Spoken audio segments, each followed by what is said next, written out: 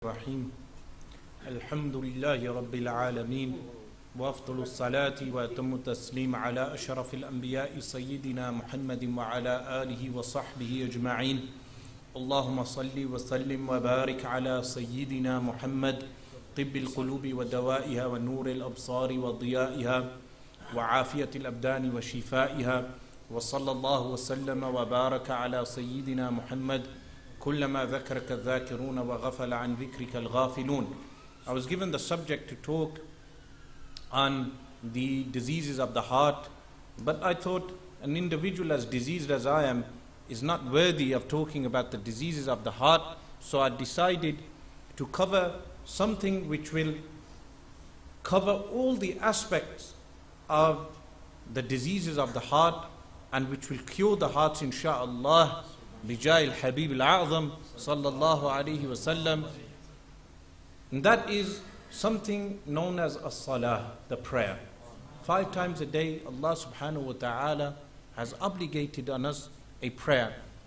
And this Salah, yesterday I conversed with a friend who studied with me in Damascus. We were together and I mentioned to him what Al-Imam Ahmad bin Zaini Dahlan rahimahullah said regarding the fawaid, the benefits of Salah.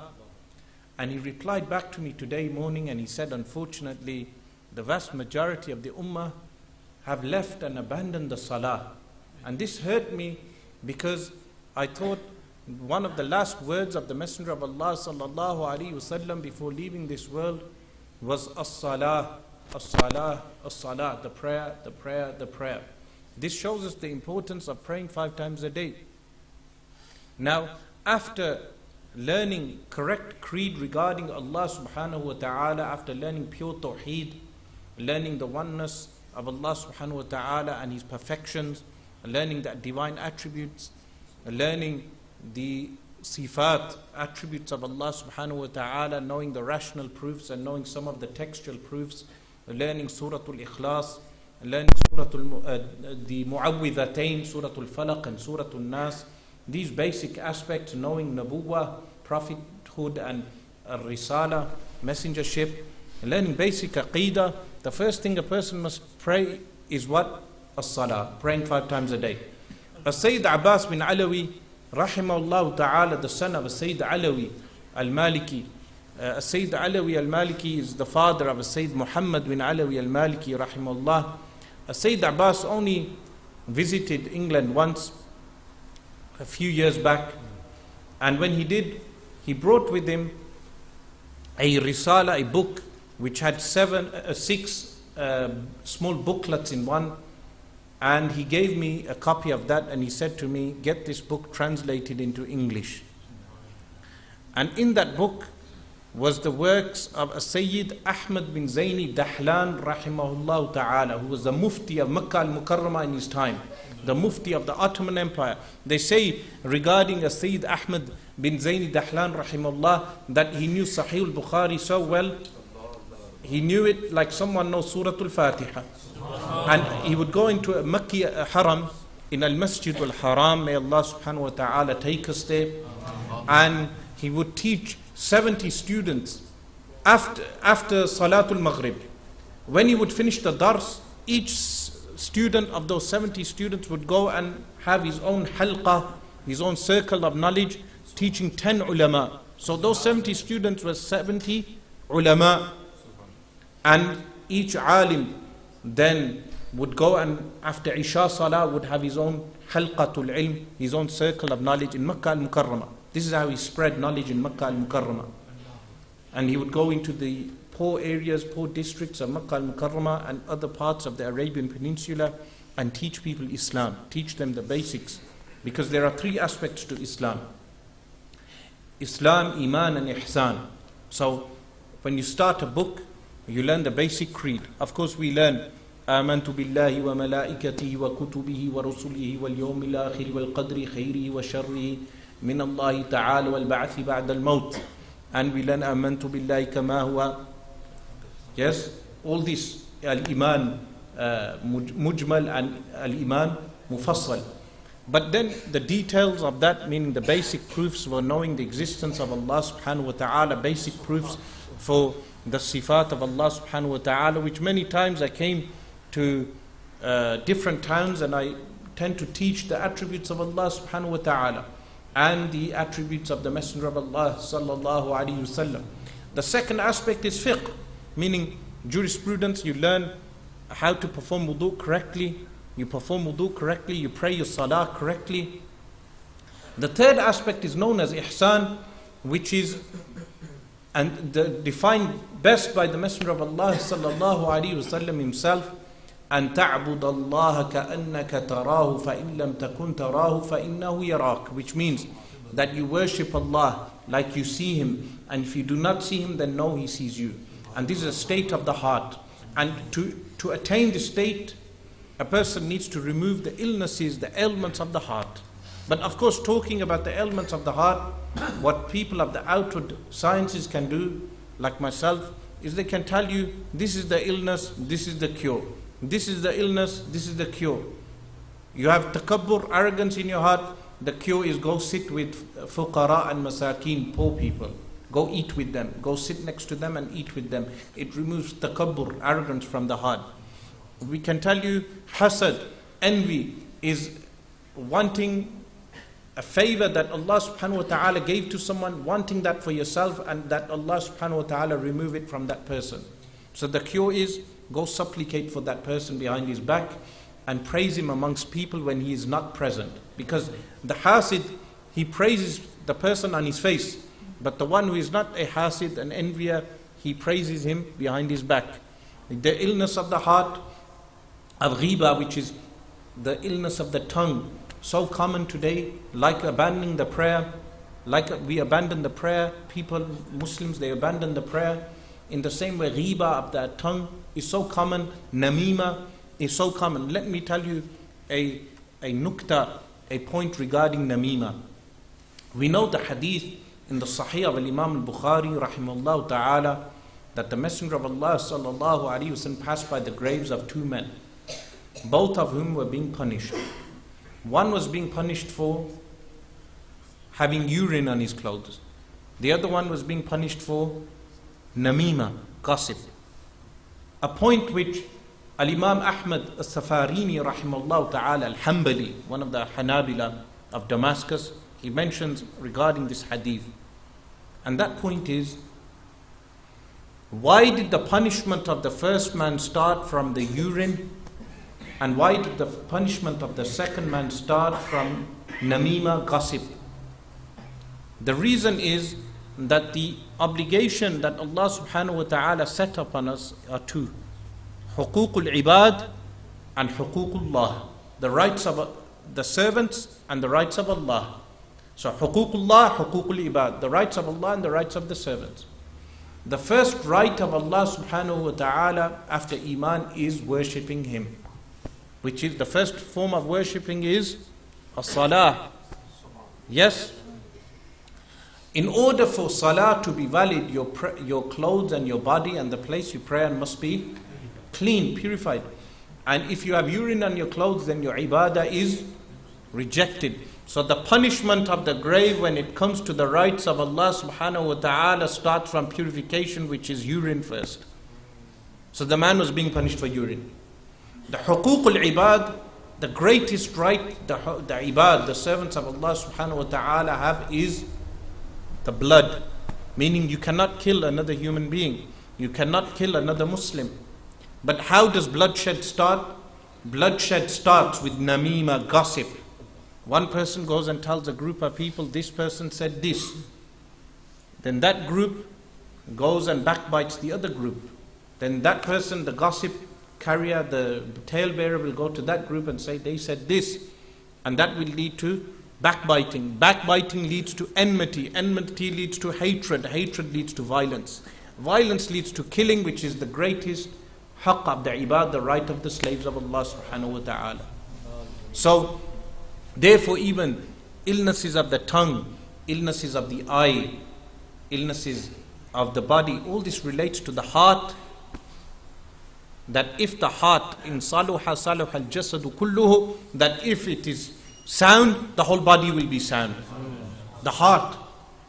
So al-ihsan, maqam al-ihsan, which is the third stage of Islam. When you learn Islam, you should learn these three basic aspects. The basic creed, the basic fiqh, ibadah, the amount you need, meaning everyone needs to know tahara. Everyone needs to know salah, meaning the prayer 5 times a day. Most people would need to know regarding zakat, charity. Most people would need to learn regarding hajj. Most people would need to learn about sawm, fasting. But then there is maqam al-ihsan. But maqam al-ihsan, the diseases of the heart, is it maqam al-ihsan, or is it the second one, Islam, the diseases of the heart? The response is that it is in relation to fiqh, jurisprudence. The diseases of the heart are not maqam al-ihsan.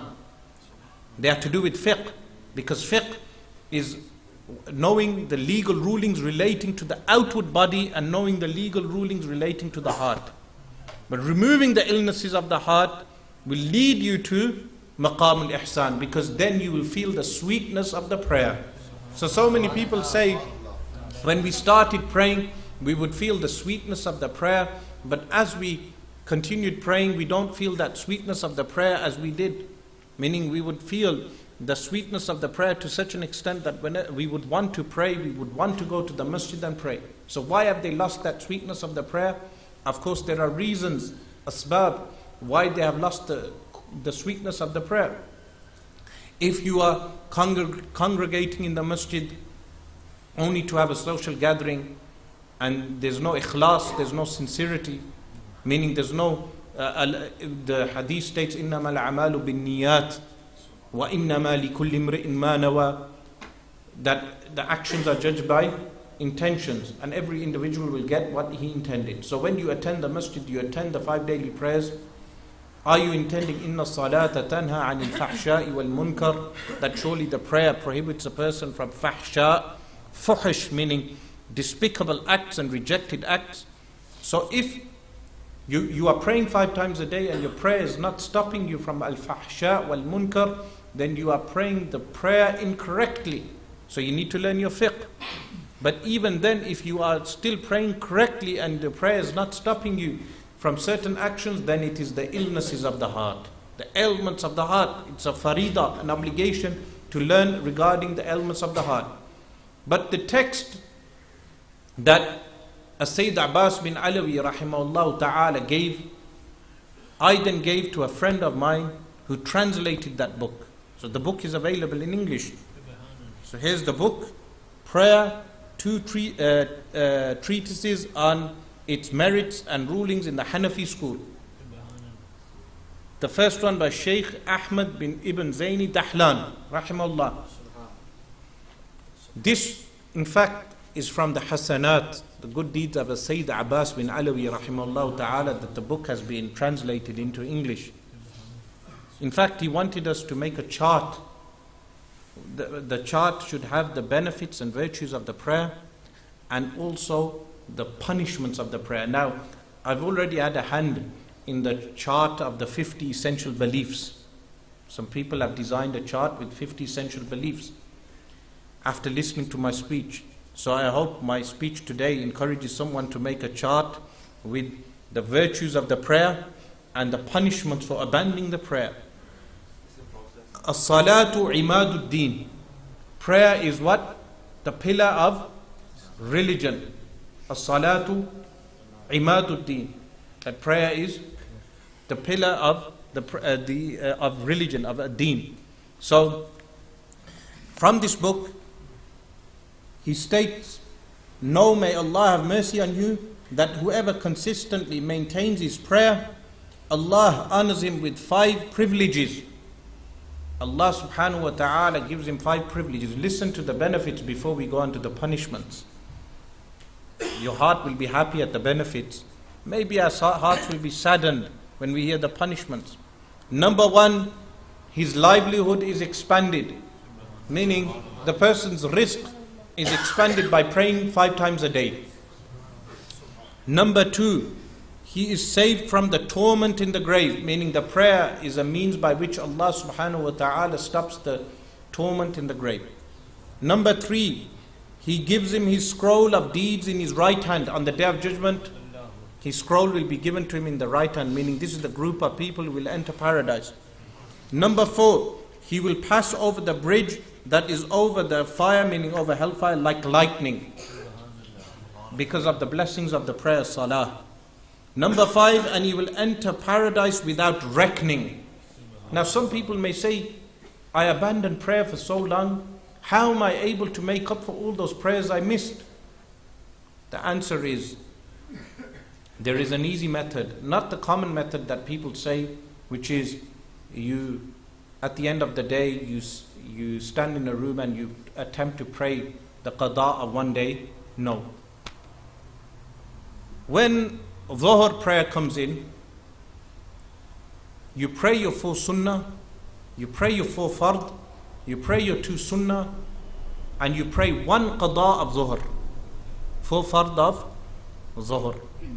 When Asr prayer comes in, you pray 4 fard of 1 qada of Asr and 4 fard of the Asr prayer that you are in. When Maghrib time comes in, you pray 3 fard, 3 obligatory cycles, and then you pray 2 sunnah and you pray 3 fard additional. When Isha prayer comes in, you pray the 4 fard, the 2 sunnah, the 3 witr, and then you pray also a 4 fard of Isha qada and the 3 witr, which are wajib.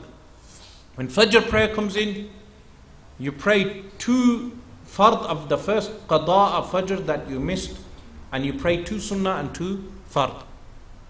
If you do this, and you died doing this, then Allah subhanahu wa ta'ala, insha'Allah bi rahmatillah, Allah subhanahu wa ta'ala will forgive all the qadas that you have ever missed, because you are in the action of rectifying yourself.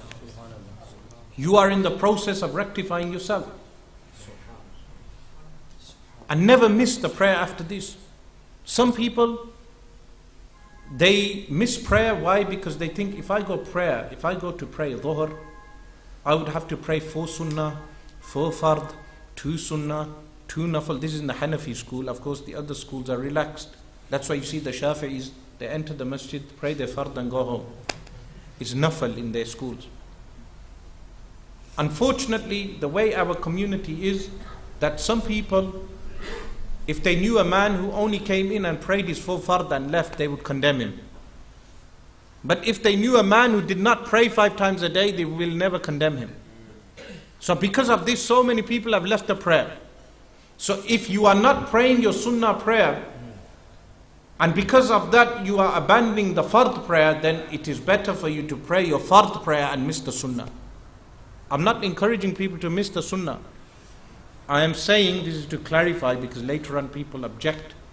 A clarification. If you are missing your 5 daily prayers, you're missing your fard prayer.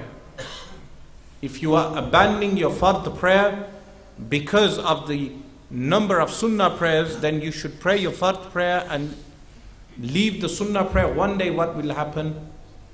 When you continue praying your fard prayer, Allah subhanahu wa ta'ala will enable you to pray your sunnah prayer. Yes? So never abandon the fard prayer.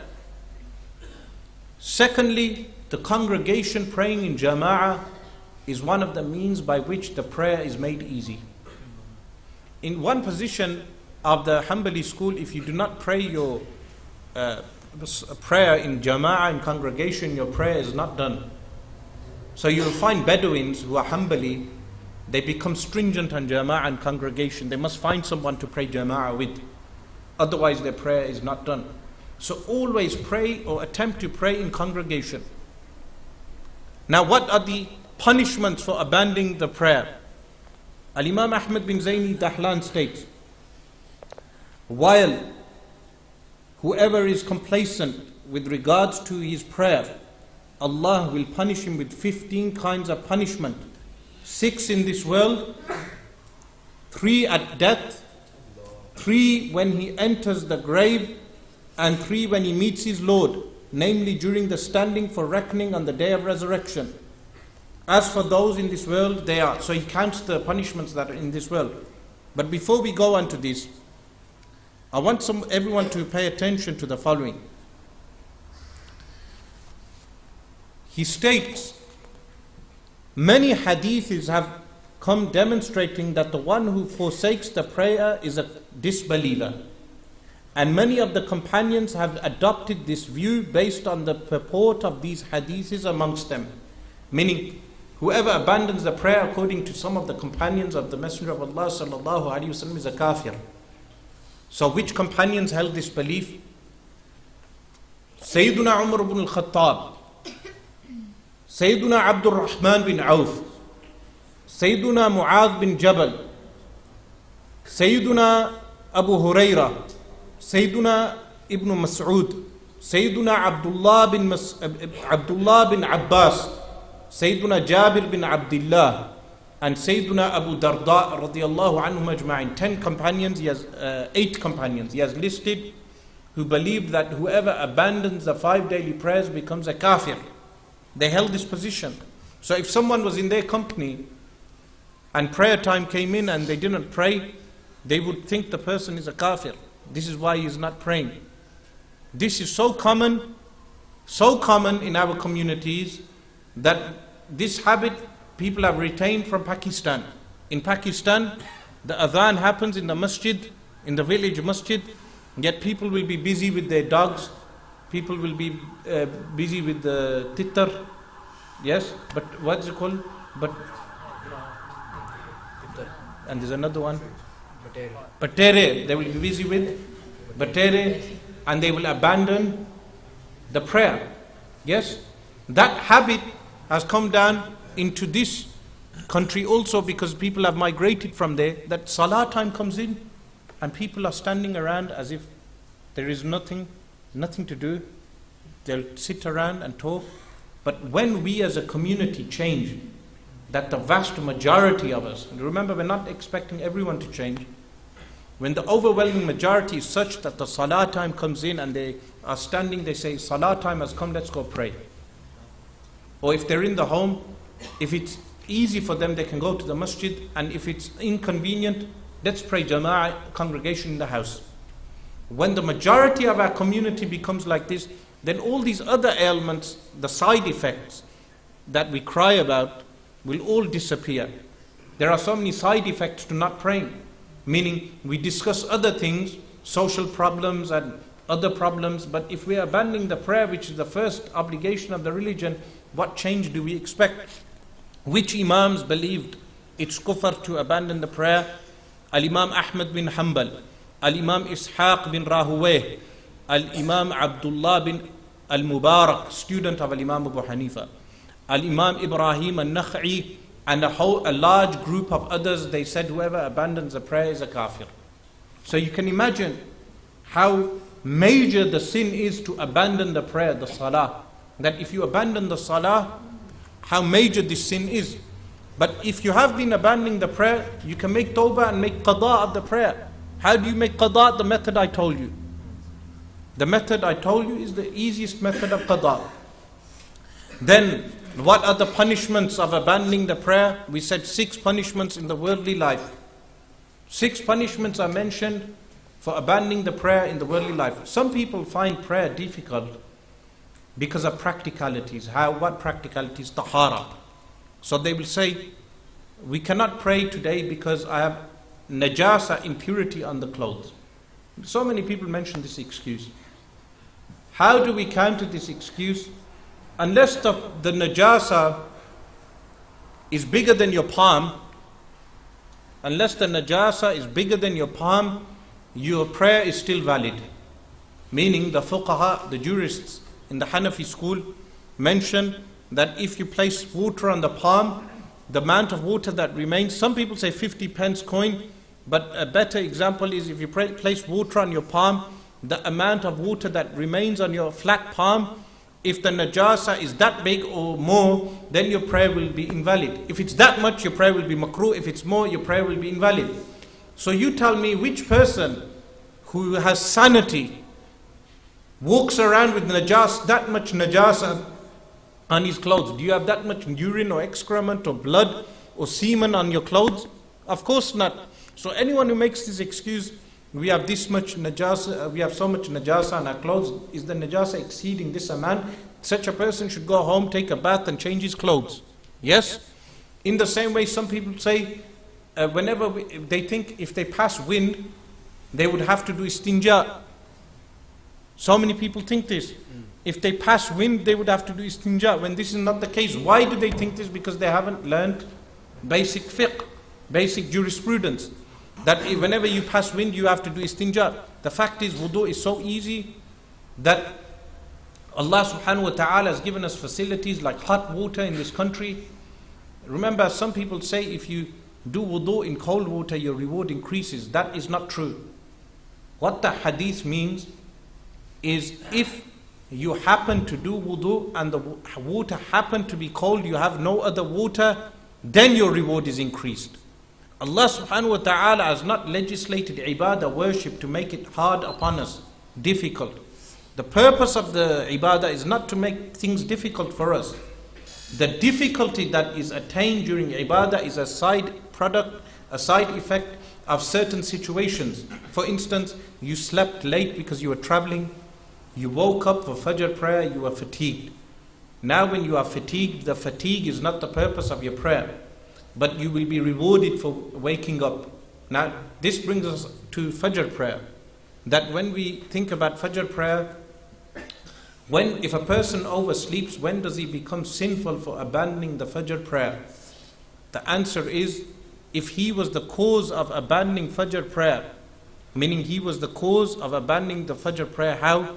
That he stayed awake all night playing on PlayStation, yes, or talking to friends, or standing in a billiard hall, a snooker hall, until 3 in the morning, or even sitting around in the masjid eating pizza just to gossip and backbite.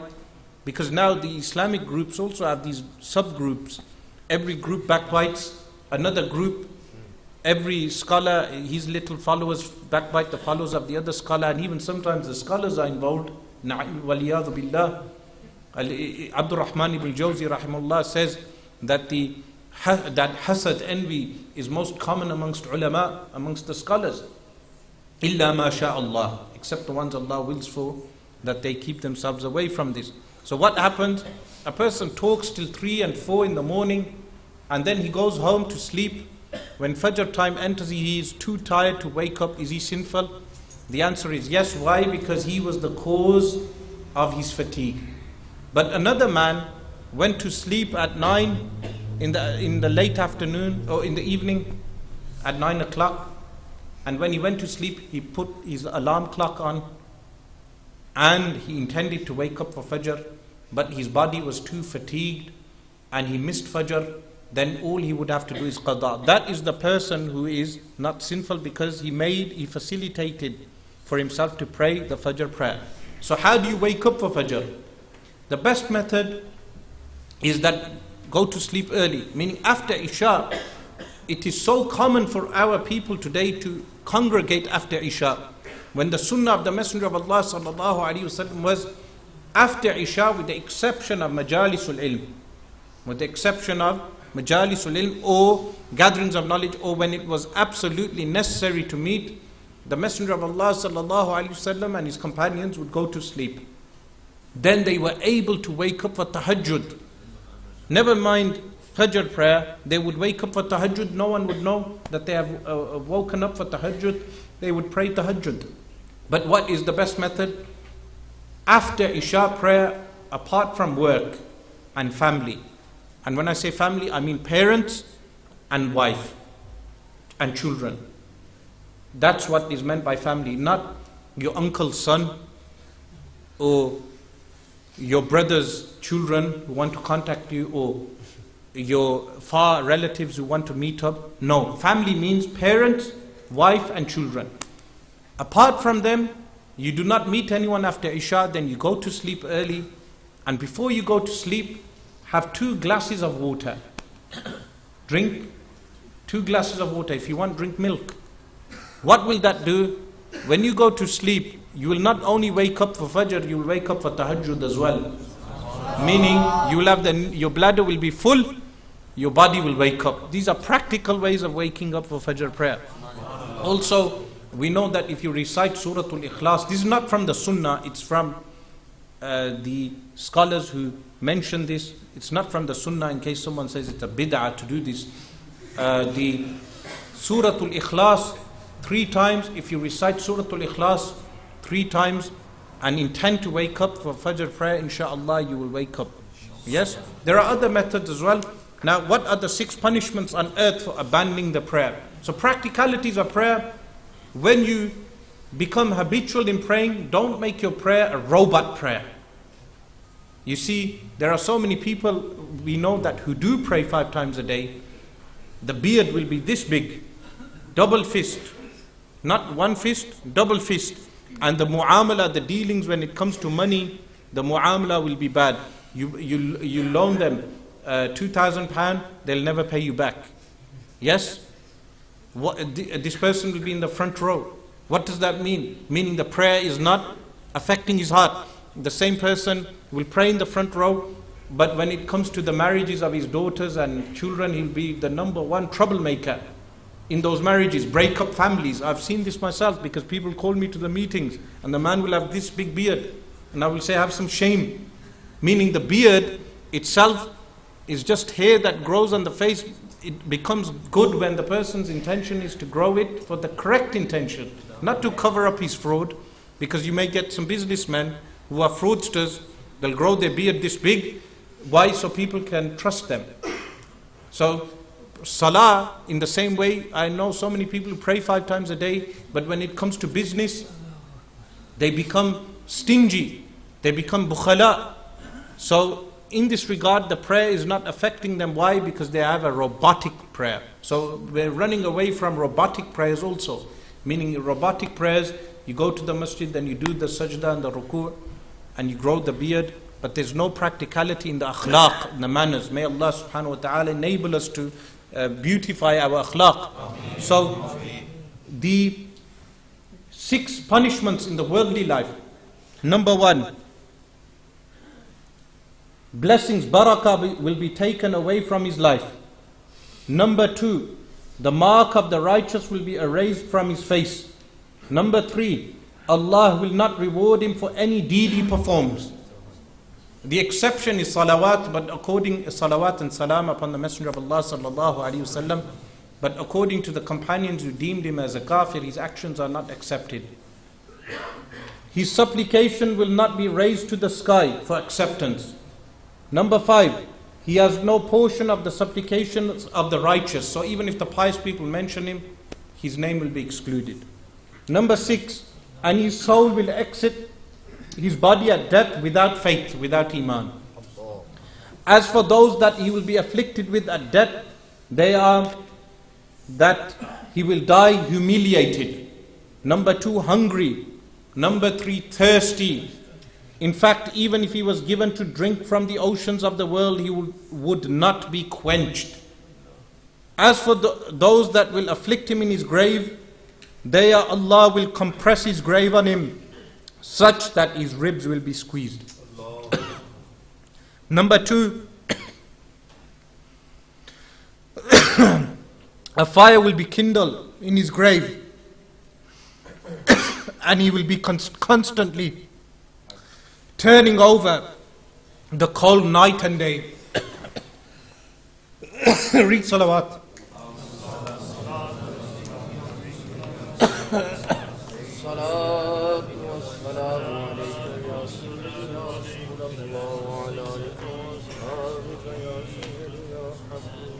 Number 3, and a snake called a Shuja' al-Aqra', the brave and bold, will be set upon him in the grave, beating him for neglecting his prayers, and his punishing him will continue for the duration of the prayer times, meaning for each prayer time. As for those that will befall him when meeting his Lord, they are: number 1, when the heavens split asunder, an angel will come to him with a chain the length of 70 arm span in his hand, that he will drag around his neck. He will then insert it in his mouth and will emerge through his anus. All the while the angel will be shouting, This is the recompense for whoever neglects Allah's obligations. Ibn Abbas radiallahu anhu said, if a single ring from the chain was to fall on earth, it will burn it. Number 2, Allah will not look at him. Number 3, and He will not punish him, and He will not purify him of his sins, and he will have a painful torment. It is related, the first thing that will be blackened on the day of resurrection will be the faces of those who forsake their prayer. And that in Jahannam, there is a valley called Lamlam, in which there will be snakes. Each snake is the thickness of a camel head and its length the distance of a month. That will bite the one who forsakes the prayer, and its poison will boil in his body for 70 years, and then his flesh shall disintegrate. Furthermore, it is related that whoever consistently performs the 5 daily prayers in congregation, so he has fadail of Jamia. These are the punishments for abandoning the prayer. So how do we start praying? Firstly, let's all of us make the intention of never to abandon the prayer from today. Meaning, we will pray the prayer and we will order our families to pray. Allah subhanahu wa ta'ala states in Al-Quran Al-Kareem, وَأْمُرْ أَهْلَكَ بِالصَّلَاةِ وَاسْطَبِرْ عَلَيْهَا. Order your families to pray, وَاسْطَبِرْ عَلَيْهَا, and seek patience upon it. Why seek patience? Because prayer needs patience, meaning you need patience because it goes against the ego. Prayer hurts the ego, it hurts laziness, it hurts every aspect of our ego, the 5 daily prayers. But when you order your families, does this mean now all your life you've been missing prayer, and then you go Hajj and grow a beard, and then you order your son who's reached 20 now that he must pray and become harsh to him? No. Meaning your prayer will not affect your family unless you are praying your prayer not like a robot. Meaning the prayer is from the heart. May Allah subhanahu wa ta'ala rectify our states. أقول قولي هذا واستغفر الله لي ولكم وأتوب إليه والحمد لله رب العالمين.